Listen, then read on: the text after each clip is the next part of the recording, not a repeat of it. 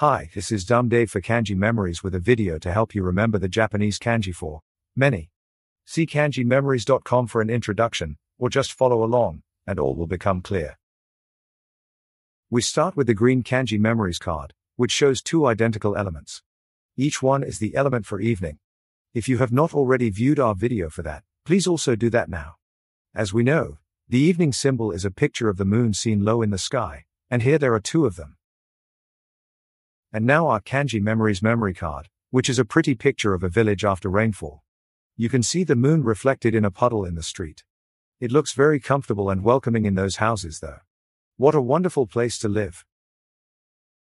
We put the two cards together and look at the suggested association.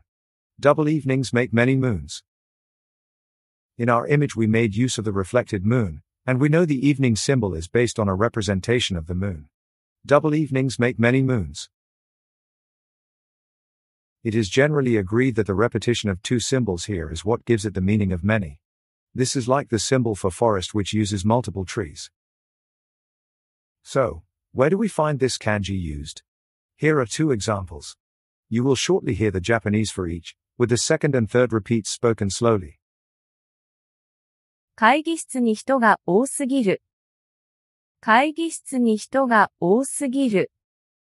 会議室に人が多すぎる。多分新しい車を買うときかもしれないね。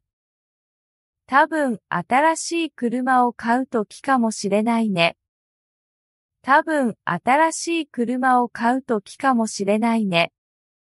And that completes this Kanji Memories video. We really hope that you found it useful, and that you will visit our main website, kanjimemories.com, for our latest resources.